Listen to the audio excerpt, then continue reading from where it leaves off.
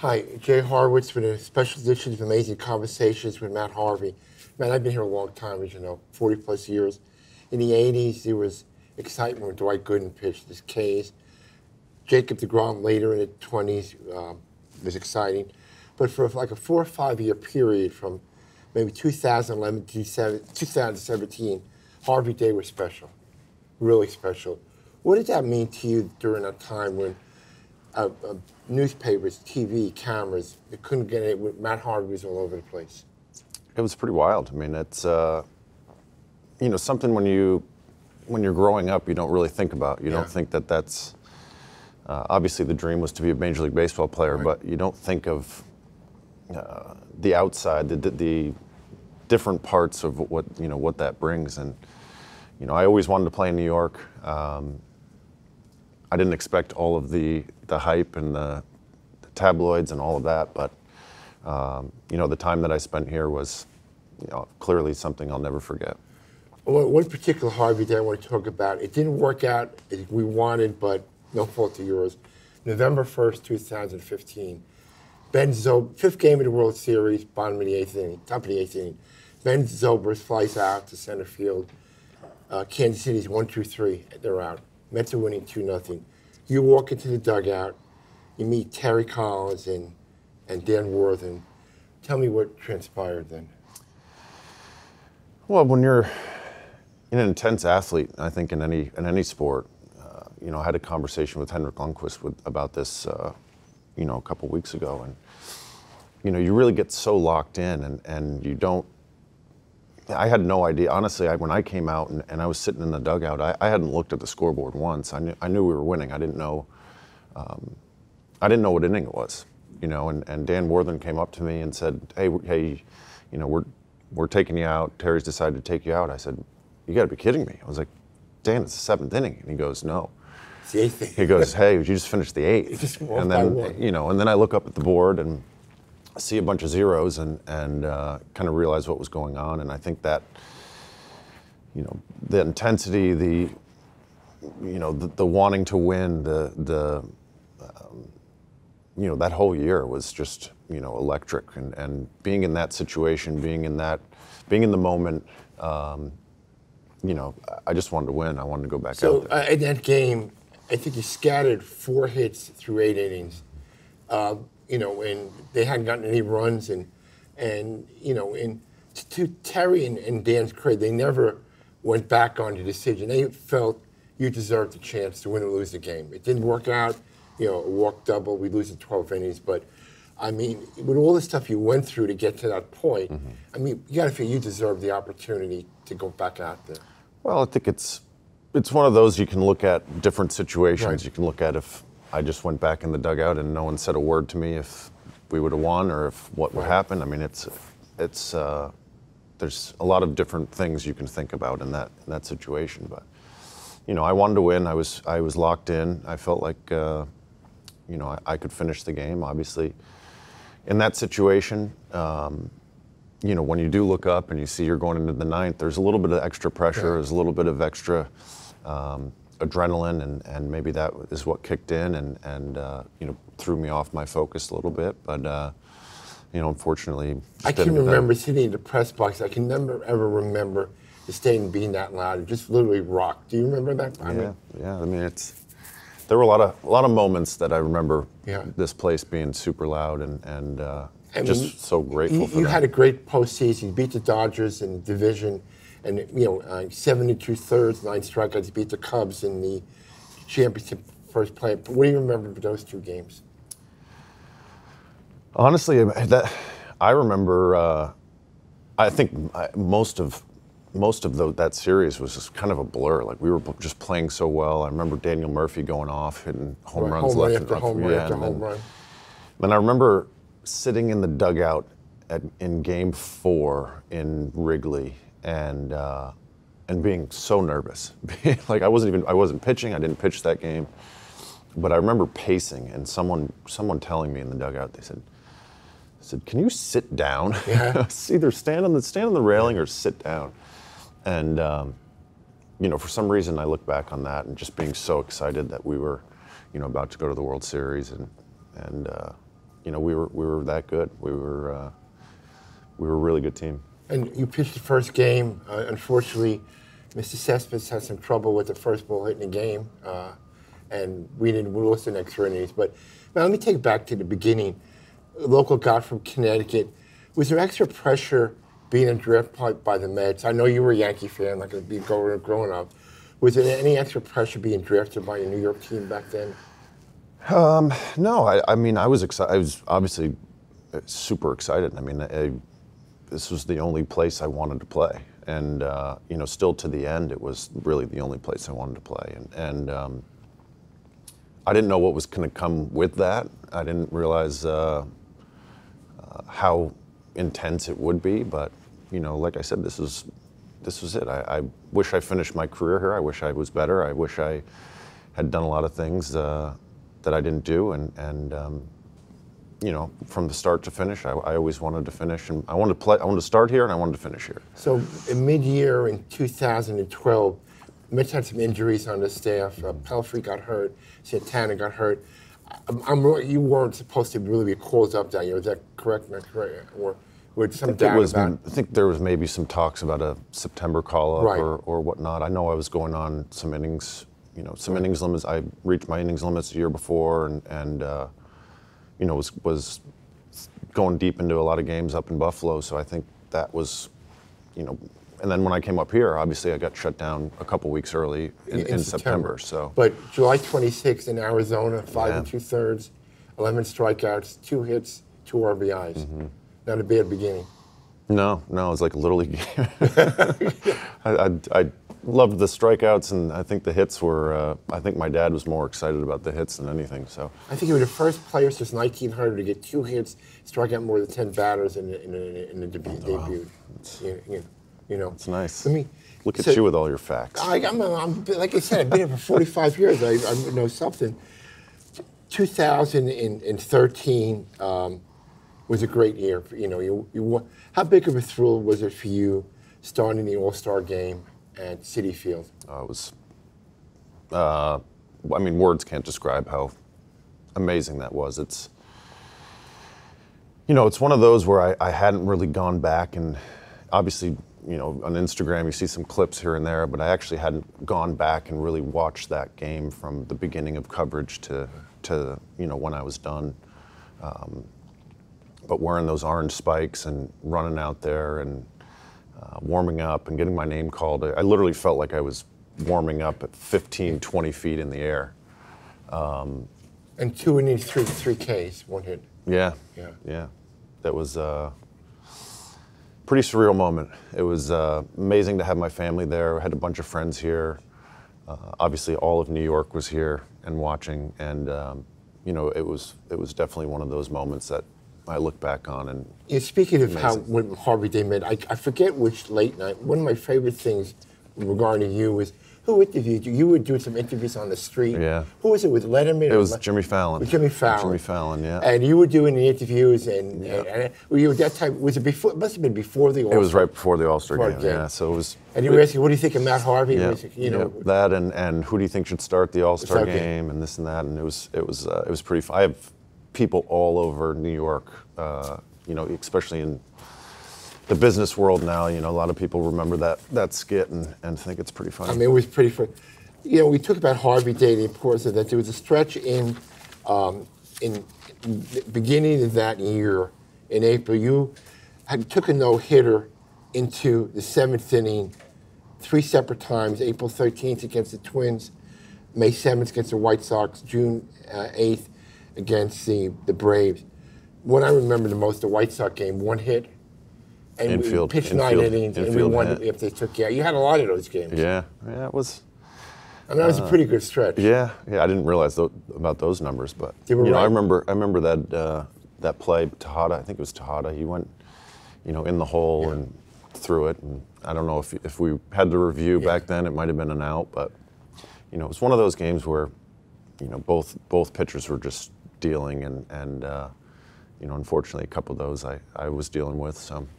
Now, one thing I wanted to ask you, so the Sports Illustrated cover came in right about that time, and there's a lot of discussion, and I always felt, maybe because I'm an old fart, with like a better word. Did you feel, because of the cover, an extra lot of pressure? I mean, I say you wanted to do it; it was okay. But back in my old PR mind, did you feel it was too much, too soon, or not really? No, I think it was like the World Series. I think it's one of those things where if you went back and changed things, would they be different? We don't know. I don't like to go back and look at certain moments and wish I did things differently. Yeah, or, no, we all do that. We all do that. But I don't think so. I think it was,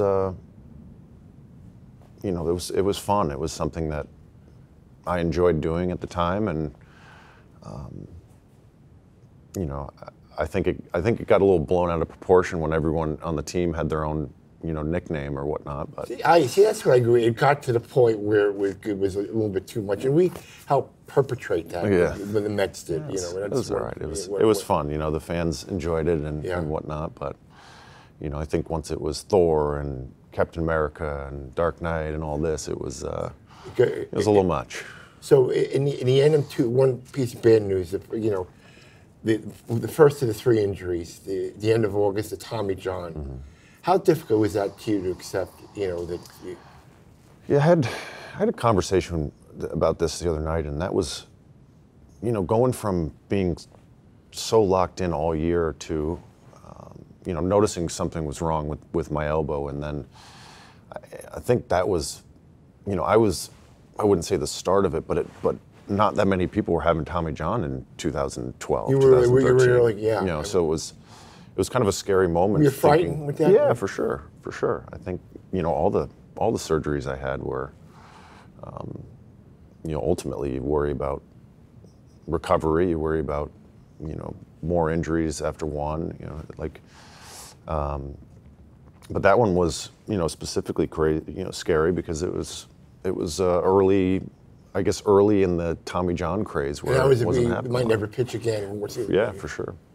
And then you come back and again, my memory, you come back, you're out of 2014-15, your first game against Washington, great game, 9 Ks, 6 innings. Was that a big relief to you? For sure. Yeah, I think that whole spring training year. That whole, I think I knew that spring training. I guess towards the end of 2014, I started throwing pretty hard again, and I think I was doing some live BPs like towards the end because I was approaching a full year of rehab, and was able to take the off season off normally. Train the way I would if I had pitched a season and the year before, and then be ready for spring training. And we kind of took off right away in spring training, and I knew things were back to normal, and was ready for the season. So at the end of the 15th season, because you come off of Tommy John, speculation, how many innings you get to pitch? Got to be back and forth in the papers. You wound up pitching 190 innings in the regular season, and on another 20 in the postseason, over 200 innings, probably more than anybody. I don't have to say pitcher Tommy John. Mm-hmm. How big of a kick was it for you to pitch the clinching division game in Cincinnati? Go into the 7th inning and awesome. Give us the pennant. That was, that was pretty surreal as well. Going through that tough back and forth, like you said, and you worry about your health, you worry about your career. I didn't have a long-term contract. I wasn't making a ton of money, so you worry about those types of things when you're in that situation, and for future family, for family that I have already, for being able to support them, and those thoughts come into your head when you're kind of risking your career or your health. But to be out there with my teammates in that type of situation was something I'd never take back for anything. And then pretty surreal to have to take the ball on a day like that where we're in Cincinnati and we clinched the playoff berth, and it was special. Do you feel you had something improved? I mean, it was all the BS in the papers. I pitched in the post, and you went long and 7 innings, 9 innings. the clinching game 7 innings. Did you feel in your mind you wanted to prove something to people or to anybody in particular? I just wanted to win. Yeah. I always said this, and you heard it 1,000 times or a couple hundred, whatever it was. But my job, I felt like, was to go as deep as I could in every game and put up zeros as long as I could. And That's changed now. Yeah. Well, sorry. 5 and done. No. Yeah. No. Well, I don't know if I could even throw 5 innings anymore. No, I mean, but now the whole, Yeah. No, it'd be nice to throw six innings every game and hand it off, but. So, and unfortunately, you weren't done with the injuries. In 16, it's thoracic outlet syndrome, and then the stress fracture. Mm-hmm. How did you ever look back, Matt, and say, looking back, 3 major injuries. Even after the last one, you came back and got off to a good start in 18, if I remember. I mean, was it tough coming back from all those injuries? The thoracic outlet was just a really unique, tough injury, tough surgery, and I could just tell when I got done with that one that things just weren't going to be the same. And it was one of those where the more work I put in, the more training I tried to do, it was almost like the worse I was getting. And as an athlete, and as a competitor, that was the extremely frustrating part. Is that whole time working towards a goal of getting back, like I did with Tommy John. It was just I was working harder, and it's a lot to come back from. It was a lot, yeah. So you get traded to the Reds in May of that year, but one of the things I know you made your almost teary-eyed. You come back and pitch with the Orioles in 21. In a nice way, didn't have much luck against them. No, You pitch against no, I them. didn't. No. You gave up a lot of runs, but you got a standing ovation walking up the mound. Yeah, that was. I wouldn't say that contributed to me getting shellacked all over the field, but pitching when you're that emotional and I mean, walking up the mound, it was nice to after all the ups and downs, the fans appreciated what you gave, and it was incredible. What you. Selfishly, I always loved it when you pitched for the Met. That started because your mother always bought me cookies. Your mother always found Your mother always found her way to the press box. She did, and dropped off. And now I'm on a diet, Matt. Could you tell? I can't eat the cookies anymore. But she made great homemade chocolate chip cookies. And it was, Do you remember the one joke I played? I know you probably don't. In my younger days, I was kind of crazy with my Twitter account. I tweeted something one day. Matt Harvey is leaving practice one day to go see a Ranger game. Do you remember that at all? Luckily, Twitter was one thing that I actually gave to the marketing people. But I tweeted. You got to believe the response we got. How could he leave the Mets, go watch a Ranger game? Yeah. I tweeted some unbelievably awful stuff, and even Boomer signs on the end. How could he leave the Mets? I'm a big Ranger fan. You can't leave the Mets and go to a game. Matt, tell the people what you're doing now. Real estate business? Yes, I work for a commercial real estate company called Newmark. Especially big in New York City, but also we're pretty much worldwide. Really enjoying it. It's a tough learning process when you go from learning scouting reports and training programs and all that to finance. But I'm having a lot of fun with it. I've got a great group of guys that I work with, and that gives me some time to live in New York City and also be able to come out to a lot of Mets games. So I'm excited to have a new career and move forward with that. You have office in London? You said? We had dinner with our London crew last night, so I don't know how much I'll actually be going over there, but it's nice. It was nice to meet them and know that we're. I guess it's still a company. big recognition from your clients of who you are. I mean, not too around in the game. Yeah. I mean, I go to a lot of these conferences throughout the country, and there are a lot of double takes and. People wondering if I'm the same Matt Harvey as the one who played for the Mets. You're not Steve Harvey, no, right? No, the TV show. Yeah, no. So you pitched in the WBC a couple of years ago. Pretty good success, 1.29 ERA. How was it play from Mike Piazza? It was awesome. I'm actually still involved pretty heavily with him and the whole organization, and I've gone over to a couple of their summer tournaments this past year, and going to continue with them and hopefully help out as much as I can for the next WBC. Obviously not pitching, but maybe as a mentor or some sort of coach. And Mike is really heavily involved in this yeah. stuff, and he's he works a lot. You're going to be just 35 in April, in March. End right? of March, yeah. Any thoughts of coming? I know you. I think I asked this before. You hurt your knee after Italy. I mean, you didn't want to pitch under those circumstances. Any back of your mind thoughts of one day getting back out there again? Or? Yeah, I mean, if you guys do an old leaguers game, I'll come out and sling an inning or two. But no thoughts about it. I physically can't. So it's. You paid your. I paid my dues one way or the other. So. Looking back on the experience, there's way more pluses than minuses, right? Yeah, absolutely. I mean, like we talked about the All-Star Game, the World Series, the Jimmy Fallon skit. I mean, some of the road trips that we had, as a team, the flights, the dinners, the events, all that stuff you can't forget. So. And you pitch in really up until 15. Mets weren't a great team then, and the records weren't great, and I mean, you just captivated the whole city for a good 4 or 5 years. Those are good memories to have. Man, I appreciate your time, and always welcome back. Yeah, thank you, Jay. It was man. awesome. Appreciate it. Thanks, man. See you, bud.